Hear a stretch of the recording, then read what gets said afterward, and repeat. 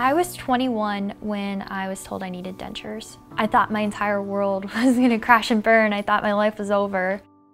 When I finally had every single tooth pulled out and I had my full set of dentures, and I saw myself for the first time with just a beautiful full set of white teeth. It was amazing. And then when she finally was getting comfortable with her teeth, she would pop her teeth out, which was, I was startling. This is my denture drawer. I have all of my essentials in here, and this is where I go every morning. I need toothpaste, glue, and a tablet. I was born with a genetic issue which gives me weak and brittle teeth. Growing up, I was in and out of the dentist office for fillings, always had cavities no matter how much I brushed or how many treatments I had done. And then when I was 18, I had 22 root canals done and all of my teeth crowned to try to save them. And within a year, everything started just rapidly failing, so that led to me needing all of my teeth pulled. I was 21 when I was told I needed dentures. I only sleep with my upper end and not my lower. So usually my lower will just be in here when I wake up. I thought my entire world was gonna crash and burn. I thought my life was over. And I just had so many bad thoughts in my head. I thought that was it for me. I was 22 when I had the full upper denture done. And then exactly a year later, I was 23 when I had the full lower denture done. After I clean my lower denture, I just use a little bit of denture adhesive. So just a couple little dabs. As little as possible is always best. And then I just pop it in. When I finally had every single tooth pulled out and I had my full set of dentures, and I saw myself for the first time with just a beautiful full set of white teeth, it was amazing. It made me feel so good and so happy. When I look in the mirror, I see just a normal person that's a little bit different. I may not have teeth that are in my head, but I do have teeth.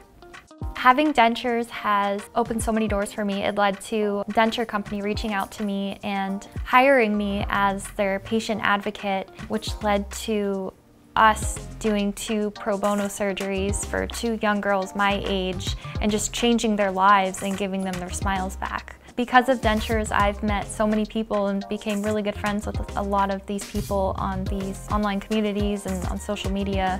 This was one of my first videos that really blew up on TikTok. It had 405,000 views, 904 shares, and over 8,000 likes. It was more so being in the Facebook support groups for dentures. I thought maybe I should try this on a broader spectrum and see if I could reach more people. So we are doing a TikTok live. We're gonna do like a quick little Q&A and just answer as many questions as we can. And we are live. Good morning. Princess Glitterhead said, "Your teeth look amazing and support your lips so well. I hope you got them really comfy now." You are so cute. Thank you so much. And yes, they are finally feeling comfortable and they're not bothering me anymore. Just listening to other people's stories from like other countries, like knowing like they're going through it too, like it's not just here.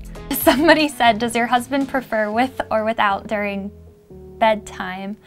My husband does not have a preference. When I met Adam, that's really when my teeth started to get really bad. I was like, look, like I have to have multiple teeth pulled and I need all this work done, and he was just always there for me, just, you know, comforting me. Did you do your TikTok today? Yeah, it was good. Did you go live? Yeah, there was lots of people and lots of questions. When she got dentures, I didn't really care. It made her more confident, so whatever made her happy, you know, I was okay with. It didn't really matter. It was when she got home and she had to take it out. I ran right up to him, I'm like, whoa! And then when she finally was getting comfortable with her teeth, she would pop her teeth out. Which was, you know, I was startling at first, but, you know, it didn't gross me out or anything. I'm very proud of Alex because she's accomplished a lot. She's really inspired a lot of people. I think it's really brave of her to share a story because when I first met her, she didn't really have a lot of confidence. The message I want to get across is that beauty is not what's on the outside, it's what's on the inside and how you treat people.